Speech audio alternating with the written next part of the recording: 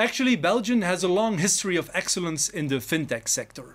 We merged our payment scheme, Bank Contact Mr. Cash, over 40 years ago. We host the Swift and Euroclear headquarters, and more recently we launched our identity management It's Me with great success, together with initiatives such as Contactless Payconic, which was massively accelerated in its adoption during the sanitary crisis. I am positive these adoptions are here to stay. And I'm quite sure that our Belgian reputation of excellence in the fintech sector won't change and should not change in the world after, as it's vehemently called in the invitation to the summit. Our fintech startups and scale-ups have begun a lot of recognized initiatives in payment, lending, alternative financing and personal finance.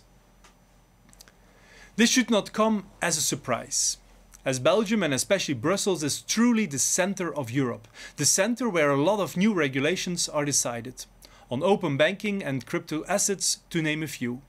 In this manner, Belgian initiatives can enjoy great proximity with rules decision makers.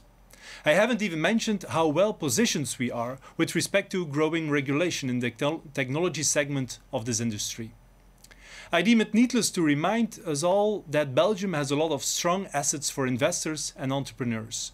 We have modern infrastructures, admired education, our universities are world renowned for their innovative research centers and are breeding grounds for spin-offs in numerous high-tech sectors.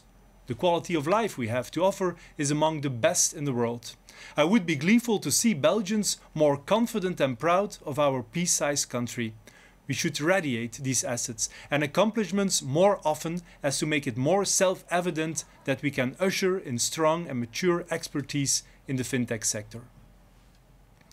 It is therefore a restated objective by our government to be not only ambitious but also proactive in this sector that is creating immense value for our country and economy. This new government, ladies and gentlemen, is committed to craft a plan to boost our economy.